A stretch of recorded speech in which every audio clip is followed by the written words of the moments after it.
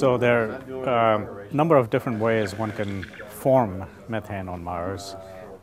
You can have methane actually coming in with the comets or meteorites that strike on Mars. The other two ways, which I think are most likely, is to produce methane in the interior of Mars. And that's by reaction between water and rock. And what happens in that process is when that reaction occurs, hydrogen is released.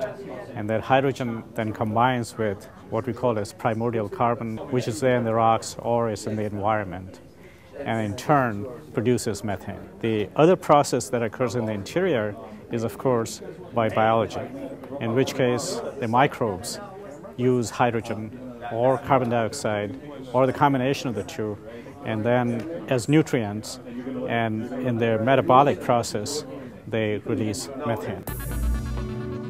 There's never been any distinct evidence, and there's never been evidence tied to a specific locality, and I think that's the difference here. We finally know where to go. We can start to frame more sophisticated questions. We can go in with the right set of instruments, or we can position the orbiting assets to look in greater and greater detail at these specific regions. So that's what's new here, that's what's different.